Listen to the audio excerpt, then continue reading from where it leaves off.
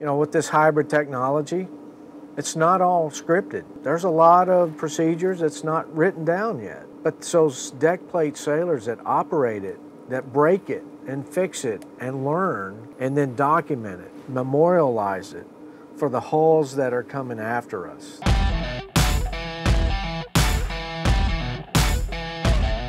It gives us a great opportunity to be those people that understand the system and will be able to go out there and teach other people. Innovation is very important for us here in engineering because, again, it's a new platform. So our feedback now is very crucial, I think, to the development of future ships. And so that they don't have to go through the same hurdles that we did. The Navy's going to be making more America-class ships. We're the foundation for future ships coming out. They're only going to have improvements over what we've done. And we have a lot to prove ourselves, too. So with the America class, you know, things are only going to get better from here. We can definitely tell that the electric motors are definitely the way to go. These millennials that are coming to our fleet, they need to feel relevant through innovation, creativity, and thinking. I take pride in helping other sailors know what I am doing because eventually I have to leave.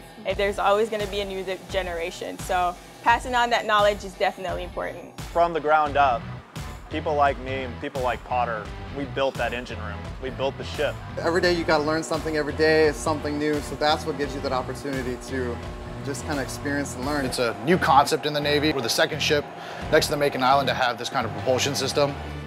But you got to allow the greatest minds that we have, like our Blue Jackets, our sailors. You take that leash off and let them go, oh my goodness. It's not only an energy saver and it saves money, it's also good training. This technology is definitely the future. Somebody thought about hybrid electric drive, and look at it now, it's paying off. Her first 2 deployments, she saved $25 million.